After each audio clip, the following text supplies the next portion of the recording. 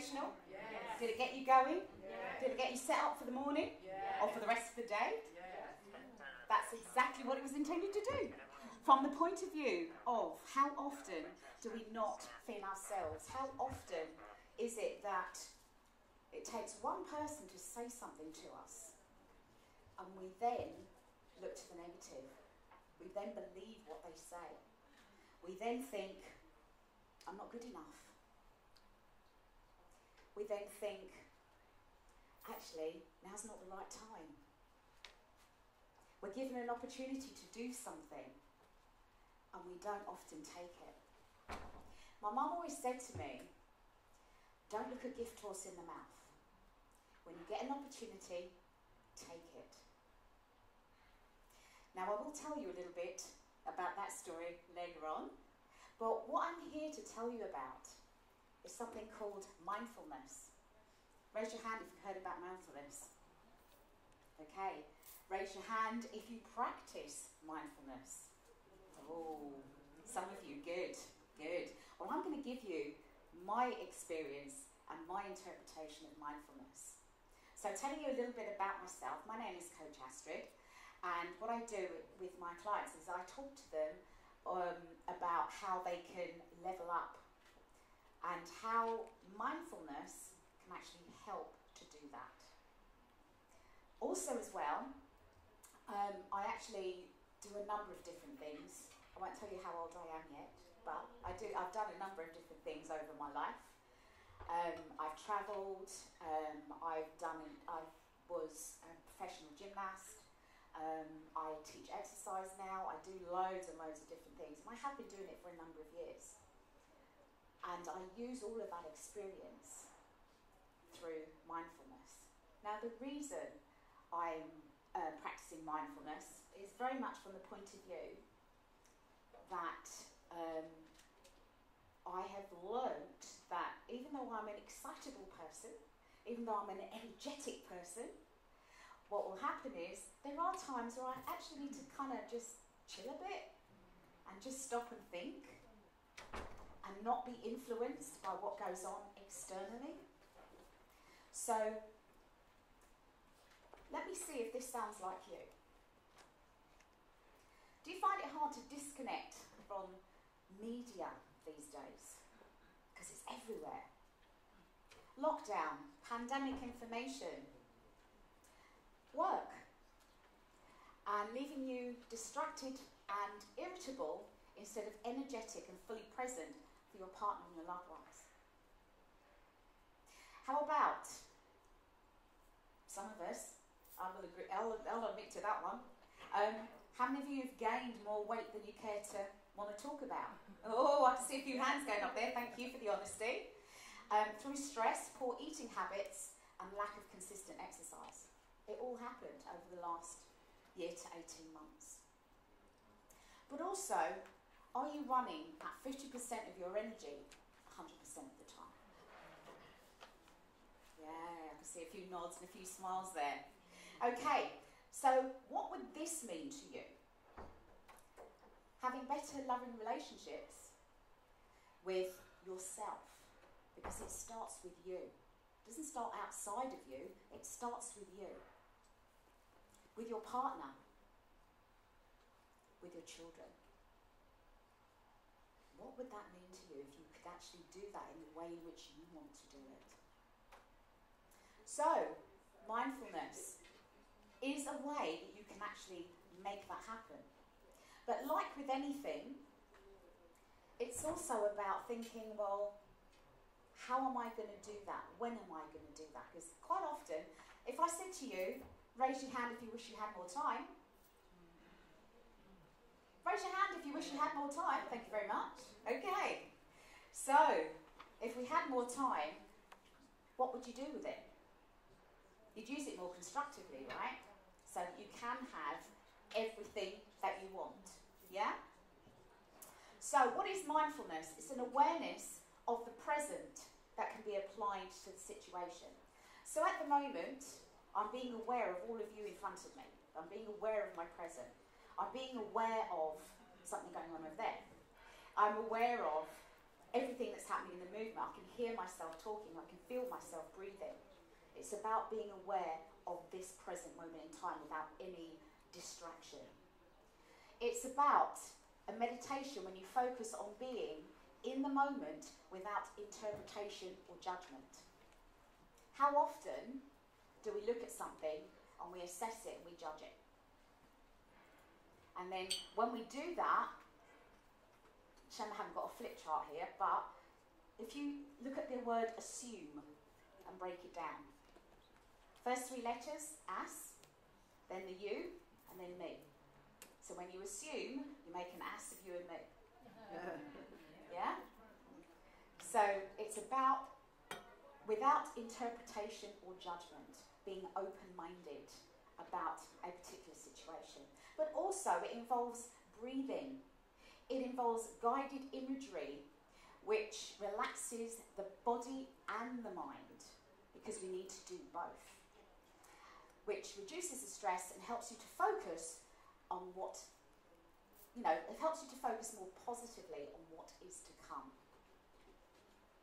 What is mindfulness meditation? It's applied practice for a specific amount of time. It is a practice of non-judgmental, intentional awareness of the present. And it strengthens the area of the brain responsible for memory, learning, attention, self-awareness, and it also calms the nervous system. So, the types of mindfulness meditation, for those of you who've never really looked at it in this much depth before, is body scan, where you can lie down and do it, or you can be seated to do it. It's movement. So if any of you know about Tai Chi or yoga or Pilates, it's purposeful movement at the time. But also, it involves breathing as well. Slow and steady breaths.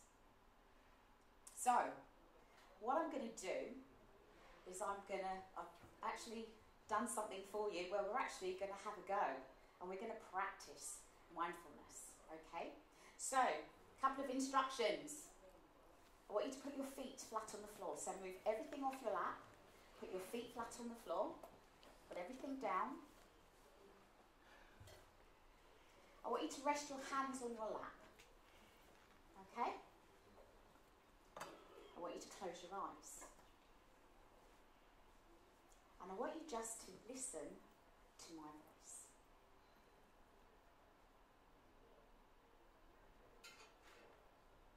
Okay, so I want you to think about self-care.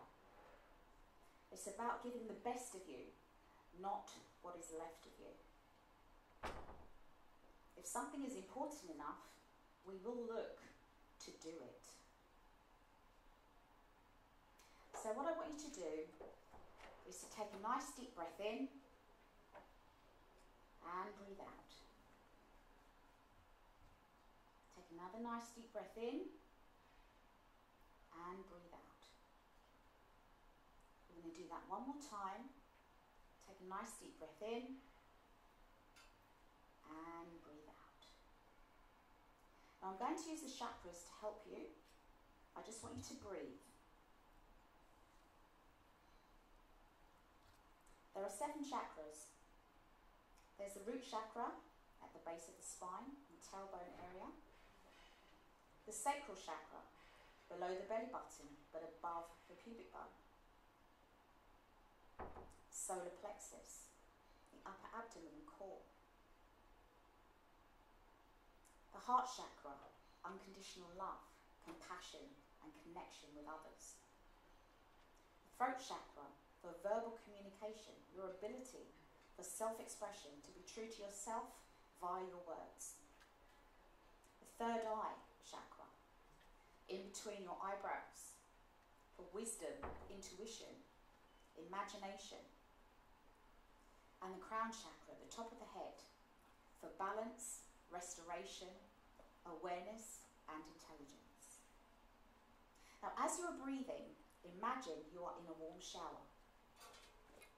and the water is running down your body, going from the top of your head, washing over your eyes, your throat, your heart, your navel, your belly, your back, and down to your toes. How amazing does that connection feel? Although the warmth is washing over you, it is making you feel strong, powerful, energized, and whole. The warmth is staying in your body. There is no disconnect, making you realize how unique and amazing you are. You are strong, you are grounded, and you are able to cope with anything. Say to yourself, no matter how bad it is or how bad it gets, I am going to make it. No matter how bad it is or how bad it gets, I am going to make it. No matter how bad it is or how bad it gets, I am going to make it. I am myself. I am emotionally intelligent. I am intuitive. I am a voice for myself. I am loving and have compassion. I am confident and resourceful. I am powerful and a protector. I am free within myself, and I am grateful for that freedom. I am grounded physically and therefore emotionally. This life is a beautiful life, just the way it is. I am a beautiful and unique being. I believe in myself, and there is nothing I cannot do. I am grateful for my family and loved ones, and we will get through this together because our time is now. Feel the love. Connect your head with your heart. You are feeling calmer but energetic. You feel your vibration getting stronger. How much better will life become? Change is inevitable and guaranteed, but if you plan for it, it will be transformational. If you feel like this now, what will the future hold for you? Picture your favourite holiday destination. You are smiling as you can feel the love, the connection between you and your loved ones who are all there with you. The sun is beating down on your body. Feel the warmth, feel your strength, power and belief getting stronger and stronger. It is filling you up from your feet, through you, past your spine, to your pelvic bone, your tummy, your heart, your throat, your eyes, to the top of your head. You are filled and overflowing. Breathe in that feeling of power, courage, and self-belief. Breathe out to put those feelings out into the universe, to set as your intention. Breathe in that loving, grounded, secure feeling. And breathe out, connecting your head and your heart. Breathe in your willingness to be confident and believe that you will become a better version of yourself despite these unprecedented times. Breathe out that feeling into the universe, again, setting it as your intention. Breathe in your acceptance and reason for love, peace of mind at this very moment. Breathe out those feelings into the universe, as well as connecting your head with your heart. Breathe in, taking the breath all the way down your body, down to your toes. And breathe out, feeling the breath coming out through you, through the top of your head.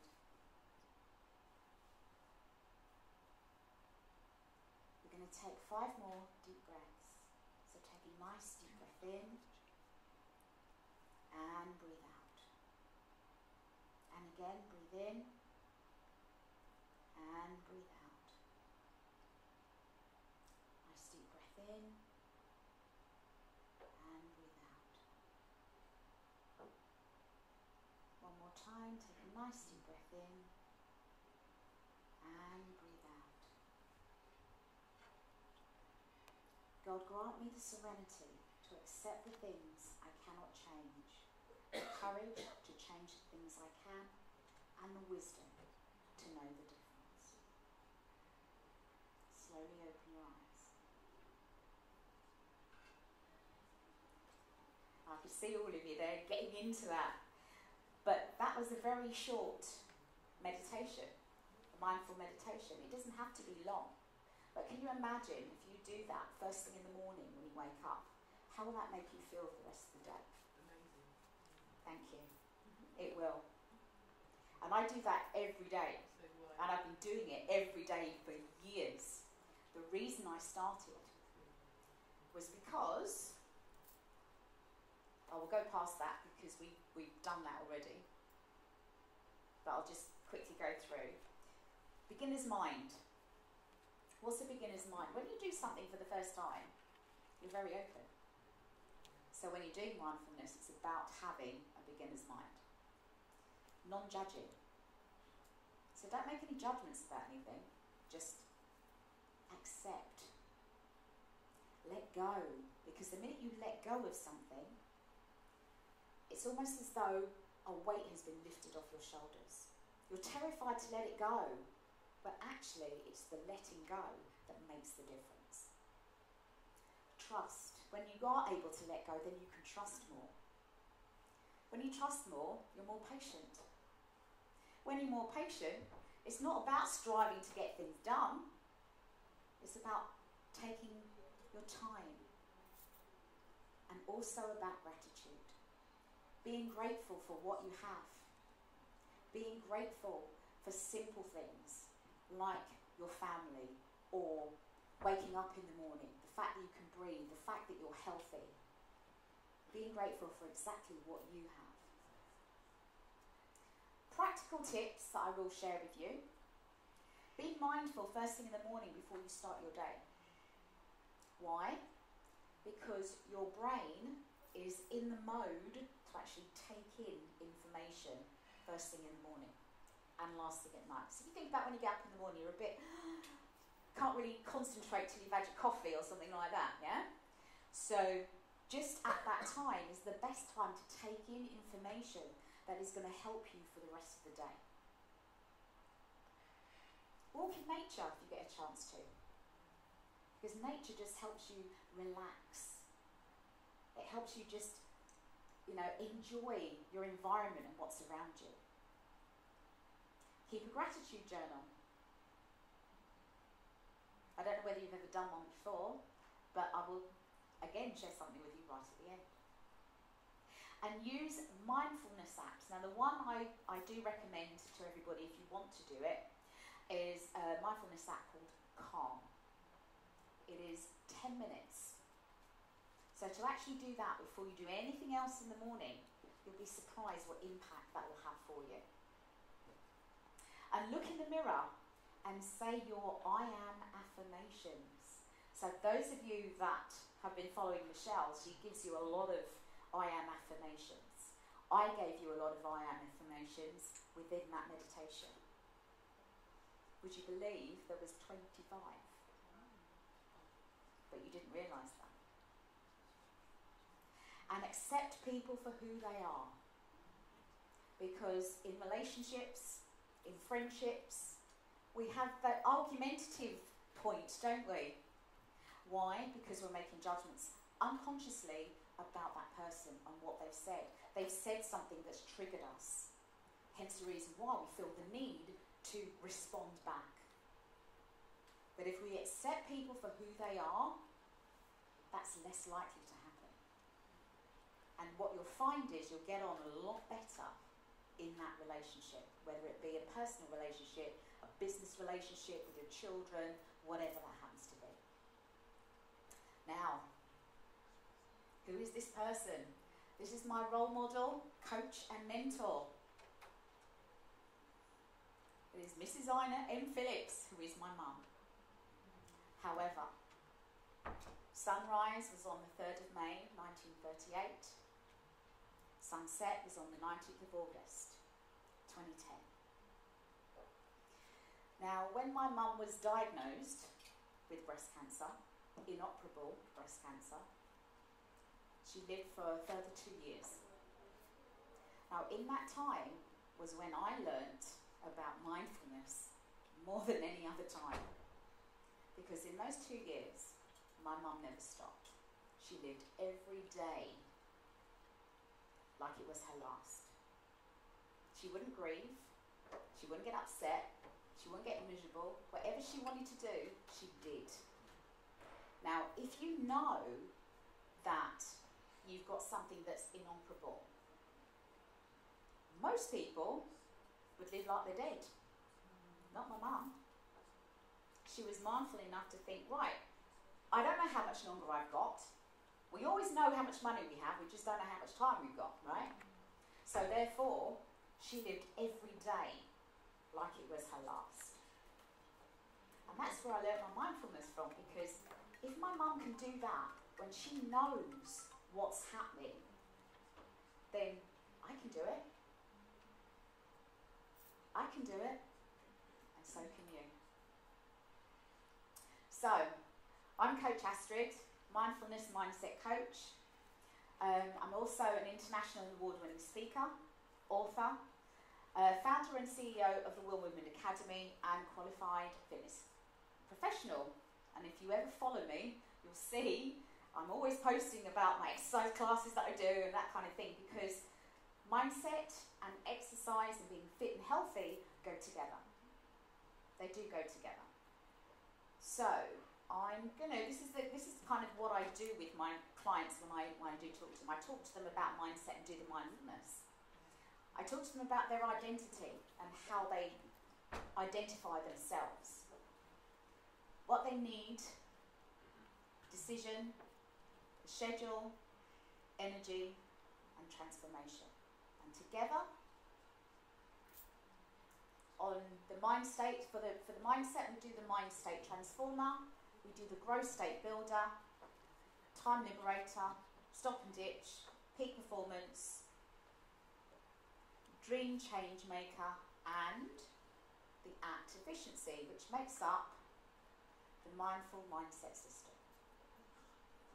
So guys, here is the QR code. So what I'd like you to do is put your phone on, hover over it, because I've tested it out so it does work. So hover over it, and what you'll do is you'll be able to pick up all my information. So on Instagram, on Facebook, on Amazon, and on LinkedIn. So you should be able to hover over it, and then you can pick up all my details, and then you can connect with me. So if you want any more information, or you want to work with me, here's your opportunity. So whichever one is your favourite, whether it be Facebook or Instagram or LinkedIn or whatever, then that is it. And the first two people actually to message me will get my gratitude journals, which I have designed and are available on Amazon. Oh, 1 second. Being told 1 second. Or if you've got a QR reader, then it should work from there as well. Okay, so you should come up with what's on the left, and then you can just click on one of those, and you should be able to connect with me, send a message, link with me, follow me, whatever. Okay, has everyone got that? Excellent. If not, I'm around all day. So thank you very much, ladies and gentlemen. And that's me.